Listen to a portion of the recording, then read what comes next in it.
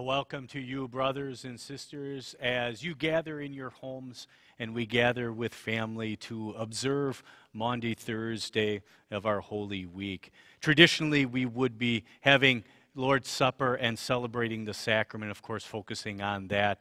We'll be able to do that again once we're able to come back together and celebrate it again. And maybe it'll help us appreciate that blessing that God has given to us when we do. Until then, it gives us the opportunity tonight to focus on some of the other events that happened on Maundy Thursday evening. And as we developed our theme through Lent, we continued to develop it in understanding how our Savior fought for us, winning for us salvation. And tonight we understand that as we view one of the events from the Garden of Gethsemane, and understanding how the battle that he was fighting was also one that was personal to him and to us. We'll have a service as we'll be leading along. And so we are delighted to hear a hymn, supplement hymn 717. It will have 3 stanzas, and it will be led by our duet.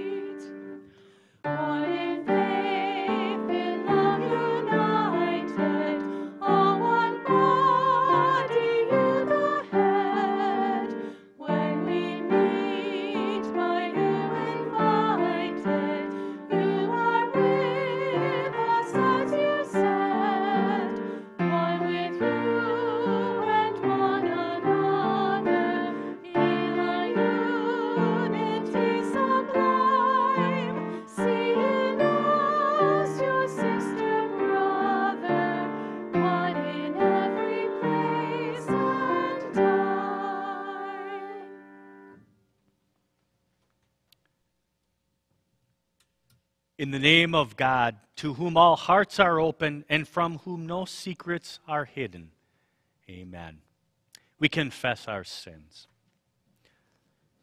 O Lord, hear my prayer.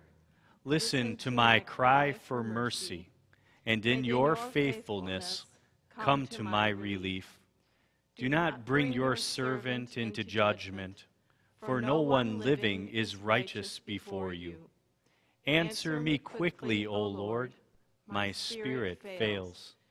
Do not hide your face from me, for I have put my trust in you.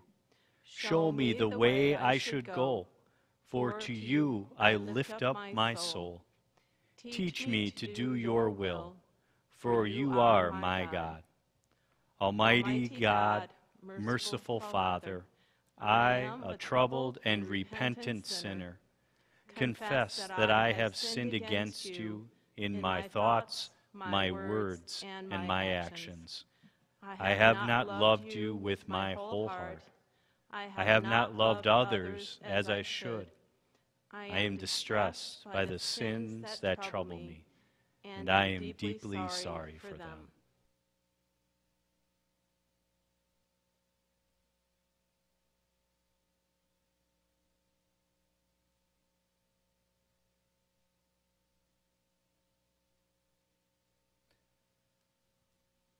Jesus says to his people, "If you forgive the sins of any, they are forgiven." His death paid for the guilt of your sins and the sins of the whole world. Do you believe this? Yes, I believe. Because of the promise of our Savior Jesus, I forgive you all your sins. Be assured that you are a dear child of God and an heir of eternal life. Let us pray. Almighty God, grant that we who deserve to be afflicted for our evil deeds may mercifully be relieved by the comfort of your grace. Through your Son, Jesus Christ our Lord, who lives and reigns with you in the Holy Spirit, one God, now and forever. Amen. Amen.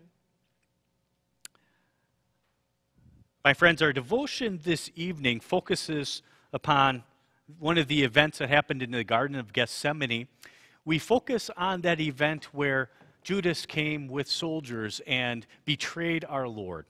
From Luke chapter 22, verses 47 through 48, we hear, "While he was still speaking, a crowd came up, and the man who was called Judas, one of the 12, was leading them. He approached Jesus to kiss him, but Jesus asked him, 'Judas, are you betraying the Son of Man with a kiss?'" This is the word of our Lord.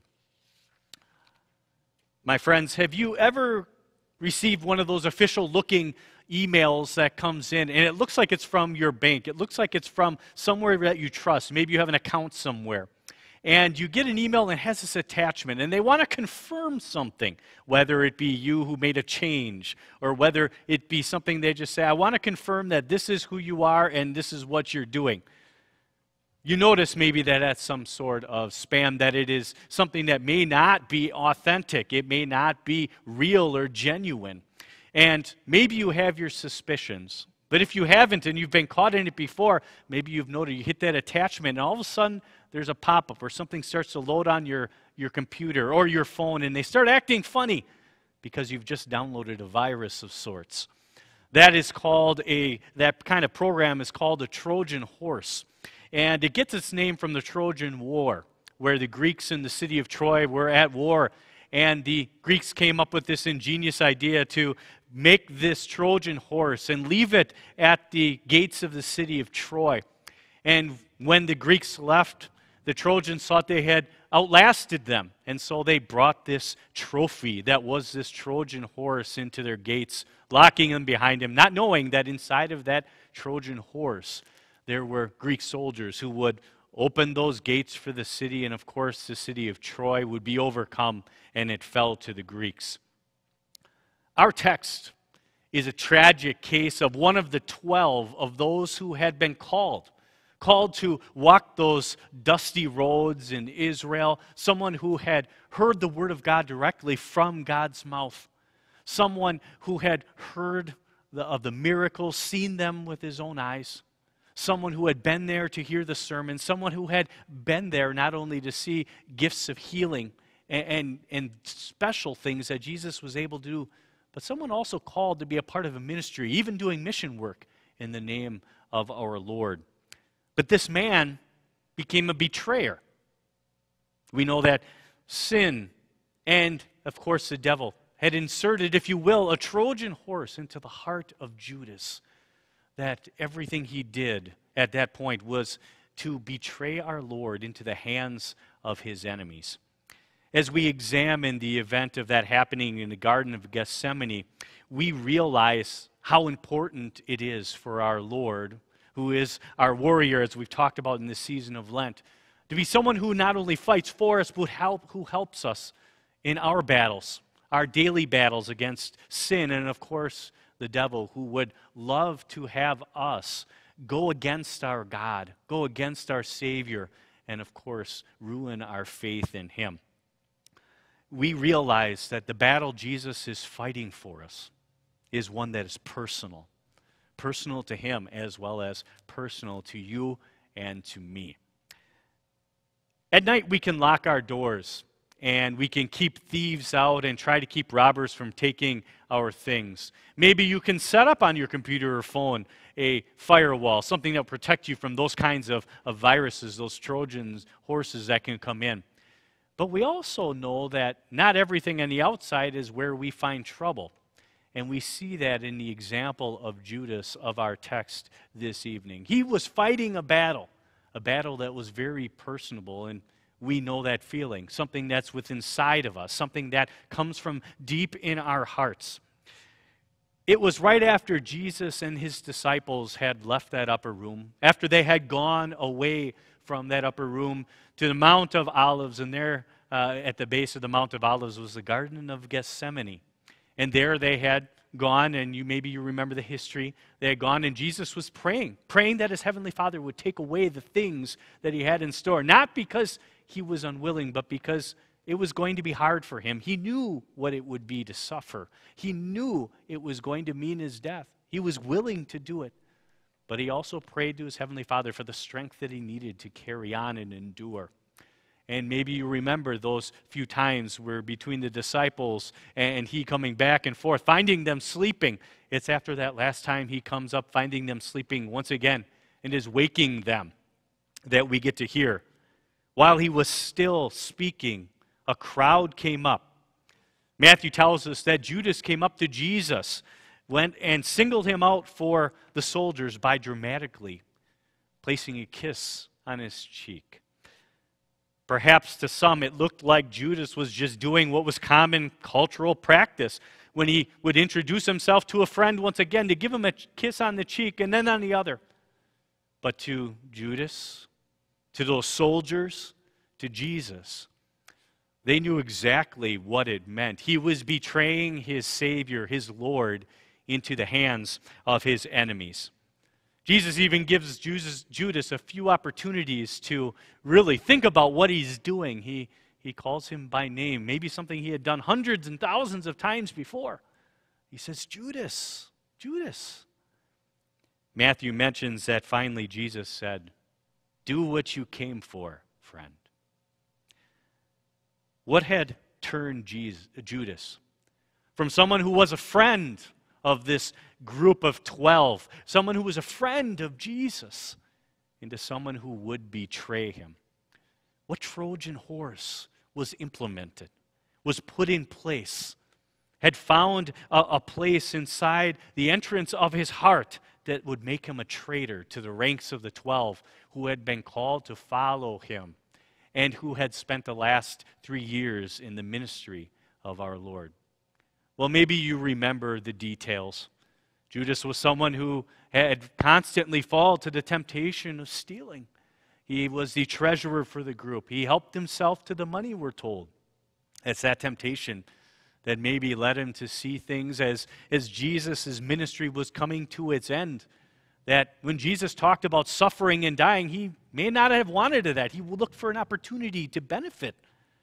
And so it was Satan who planted that little bit of an idea. Maybe he could go and he would profit by going to the chief priests and handing his Lord over for those 30 pieces of silver. We also know that it was Jesus who had addressed the whole group and told them one of them was going to betray him to fulfill the Old Testament prophecy. And during the Last Supper, we hear those terrible words yet again. As soon as Judas took the bread, Satan entered into him. So Jesus told him, what you are about to do, do quickly. It's obvious by what we get to hear that Judas was struggling. Maybe in the same way you understand struggles. He struggled internally. He struggled in his heart, especially at the end. Satan had gained control of his heart, had gained control of that thing that motivated him and committed him to committing this sin that maybe you might consider the worst of all who call themselves a disciple, to betray their Lord over to his enemies. Can you think of a worse or sadder legacy than that of Judas Iscariot, one of the 12 who would betray his Lord? Think of what that name implies. If you call someone Judas, or if you would imply it, I don't think many would name their child after Judas Iscariot, knowing the overtones of what it means. The battle against Satan is a personal one that Judas was dealing with, one that his disciples were dealing with as well. He warned all of them that they would walk away from him. They would desert him. On that same night, Jesus had warned them after they had received the Lord's Supper and went out into the Garden of Gethsemane. He warned them, you're all going to walk away.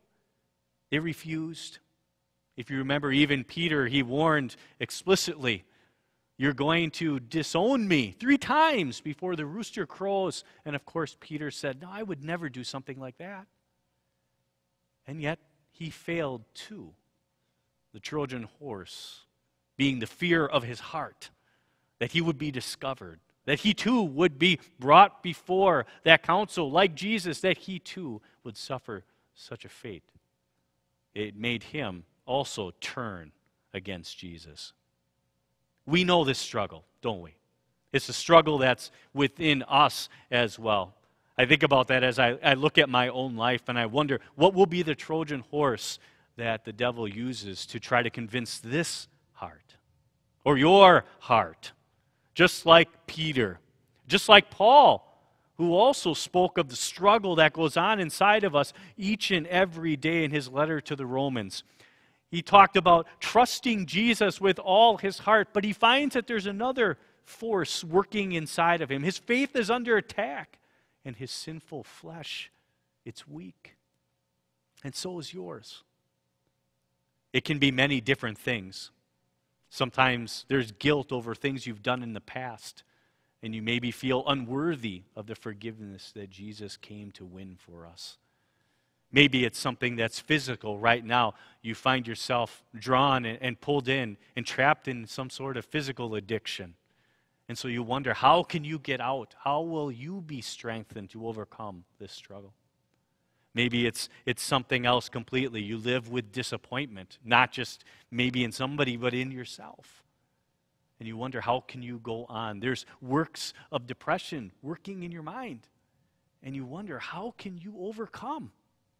Then again, maybe it's losing your cheerful spirit, and not only in your service to your Lord, but also in your giving to him.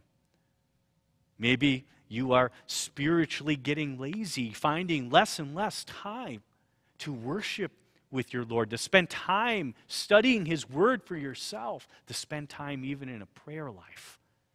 We have plans for everything, but what about our plans with our Lord? Do you see the Trojan horses that are put before us and planted in?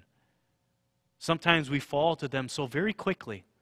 And as other times it feels like we struggle each and every day just to overcome the smallest of things.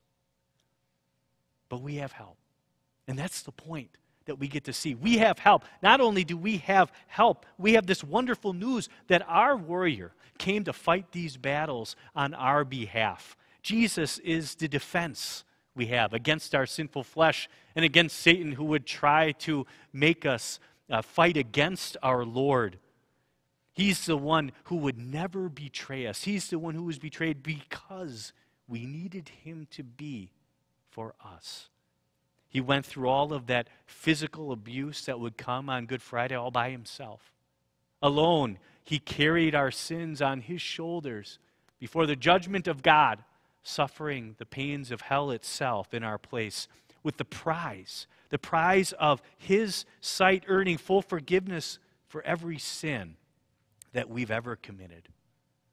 And when Jesus voluntarily gave up his life on the cross, every sin that we've ever committed, every charge against us, was declared paid in full.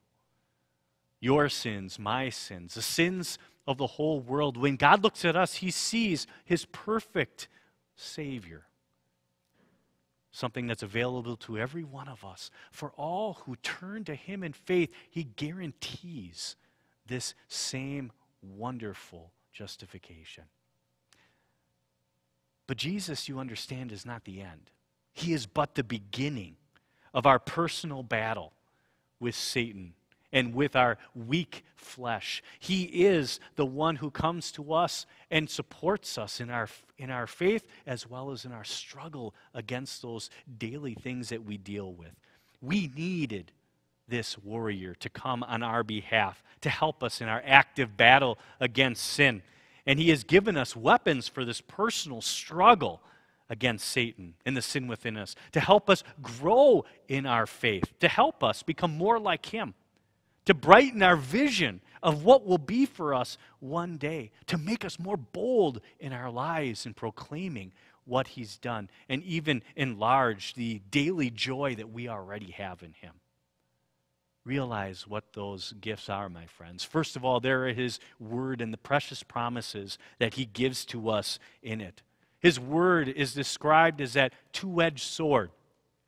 With one edge, it reveals everything that we do that is not perfect and holy. And of course, the other side, it cuts away the guilt that would be ours had not Jesus came and saved us. It puts our Savior into sharper focus. God's word makes our faith stronger, and it even alerts us to the ways in which the devil would like to come and tempt us, the way he tries to implant his viruses that want to destroy us. It is both an offensive and it's a defensive weapon.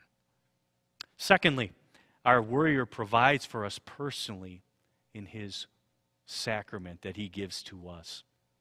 We'll get to celebrate that again, I hope, very soon. It's as close as possibly we can get to him this side of heaven. It's as if we're in the upper room with the disciples as Jesus passes around that bread and that wine and tells them of what it means for them, because it brings to us the forgiveness that we need, the new life that is ours, eternal life, salvation that he promises to us in it, that he's battled to win for us. My battle against Satan is personal, so personal that Jesus personally comes to us in bread and wine with his body and blood to strengthen us. And lastly, right now the Holy Spirit is working in our hearts through the gospel that he proclaims in his word to strengthen us for the battle that is ours each and every day. We are receiving the work of the Holy Spirit in our lives. It's what we get to hear, it's what we get to focus on, and it's something that is personal to us. Not just personal to us, but personal for others around us. Together, when we get to encourage each other, we are to be encouragers of all of each other. And maybe that's something that we're missing a lot right now, being separated. But what better way than to care for each other, than to make sure we are in contact, contacting each other and supporting each other, showing love for one another. And what a day it will be when we get to come back together and celebrate all in one place the wonder fellowship that we share because of our Lord and his word. All of this so that our faith might grow, that it might be strengthened and nourished by the rich grace of God in his word and sacrament.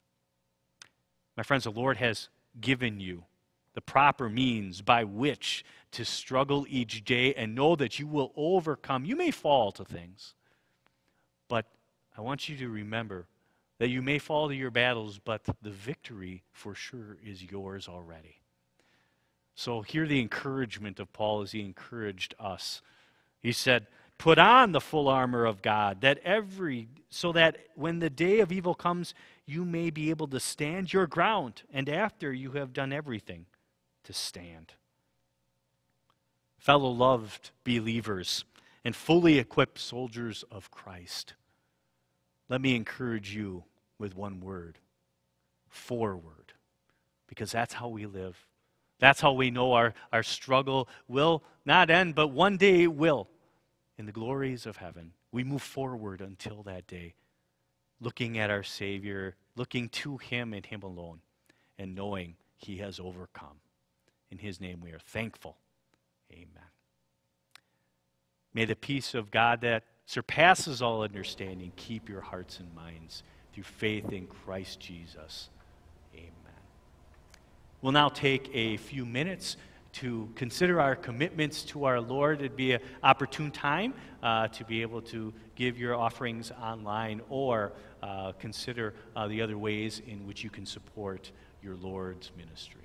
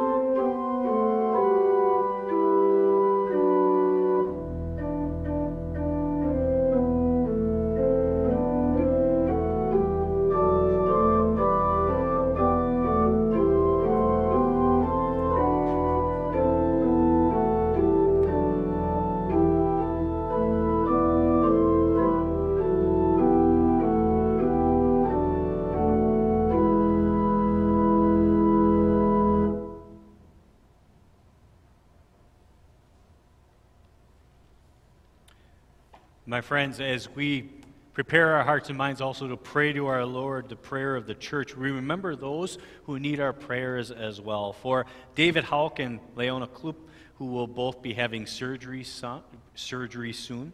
For Marvin Koch, John Kenyon, and Heather Falk, who've been treated and are in different stages of recovery. We're going to ask the Lord to continue with that. For Jim Hammond, he's a cousin to the Kling family. He's in the hospital due to the coronavirus, so we're going to ask that the Lord would bring about healing and recovery for him. For Janet Schaefer, some patience as she is in hospice care. For the family of George Timmons, that is son-in-law of Lillian Hasse, as he has gone to be with his Lord, as well as for those who are working hard at this time to not only provide protection but also health care for everybody, as these are some different and trying times.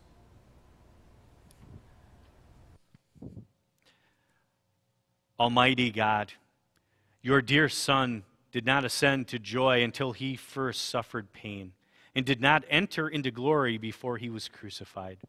Mercifully grant that we, walking in the way of the cross, may find it as the true way of life and peace through Jesus Christ, your Son. Lord, protect David Hauk and Leona Kloop and bring them favorable outcomes, if it be your will, with the surgeries they have upcoming. Give patience also to their families as they look forward to hopeful recovery. We also ask that you comfort Marvin Koch, John Kenyon, and Heather Follick as you will. They are thankful for their treatments received, and we ask that you would continue to provide health and healing with the power of your almighty hand. We pray for Jim Hammond. Lord, keep Jim safe and give peace to the Kling family as they encourage and support Jim through this trying time. We also ask a rich measure of patience for Janet Schaefer and her family as she endures through hospice. Reassure her of your gospel and its precious truths, that the life that your wonderful gospel has given to her is one that she looks forward to and is strengthened by the Holy Spirit. Give her the wonderful joy of looking forward to her heavenly home. We also ask comfort and peace to the Hasse family as Lillian's son-in-law has now been called to your side.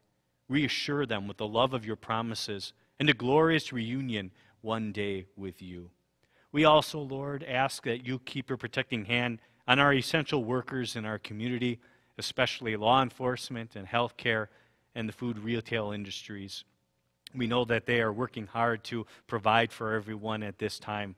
Of course, all those things also come only from your hands, and so we are eternally thankful then to you. We ask all these things in the name of you who only can give all them perfectly to us, as we pray as you have taught us. Our Father, who art in heaven, Hallowed be thy name. Thy kingdom come, thy will be done, on earth as it is in heaven. Give us this day our daily bread, and forgive us our trespasses, as we forgive those who trespass against us. And lead us not into temptation, but deliver us from evil. For thine is the kingdom, and the power, and the glory, forever and ever. Amen. Blessing, honor, thanksgiving, and praise, more than we can utter or understand, be to you, O holy and glorious Trinity, Father, Son, and Holy Spirit, by all angels, all mankind, and all creatures forever and ever. Amen. Amen. We now have opportunity to join in our closing hymn, Go to Dark Gethsemane.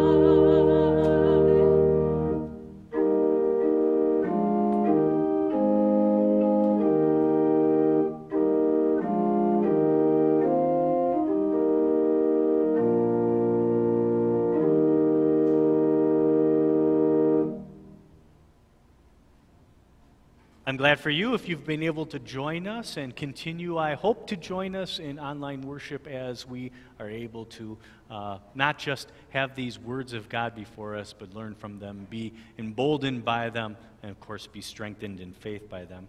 You can continue to hear and see those online services as they become available in the next number of days. We're also posting Bible classes that you can partake of and learn from and use for your personal study. So if you go onto our website and look under the right tab, you'll find those Bible studies posted there for you. And I'd encourage you to continue to worship online, and of course, view these things during our celebration of Holy Week. I also want to remind you to show love and concern and care for your brothers and sisters in Christ, our family of faith, not just here at St. Paul's, but those in your life as well who need to hear of the wonderful assurances God gives to us in His Word, the way He comforts us, and the peace that He gives to us. If you want, it'd be an opportunity for you to take that extra time, just call someone, to send them an email, send them a text, even write them and send it out in the mail. All opportunities for us to make contact and, of course, build relationships and show our love for one another. Your kind voice may be the blessing that someone needs and the encouragement that they would love to hear today. So take the opportunity to show love for your brothers and sisters in that way. And also remember that we still are collecting offerings and your support here at St. Paul's for our continued ministry. You can do that in the ways of sending in your offering envelopes. You can drop them off. We're here mostly every day. There's a place where you can drop those off. If you want to call and make an appointment, that's fine. Or you can use the online giving opportunity that we have I think for those who are using it, it's become a wonderful blessing to know that they can still support the ministry here. And I thank you for all those who've been doing that. We appreciate it. Of course, our church appreciates it. And what a wonderful blessing it will be when we're able to come back together and celebrate it again. Blessings to you this day, and I look forward to seeing you and worshiping with you soon.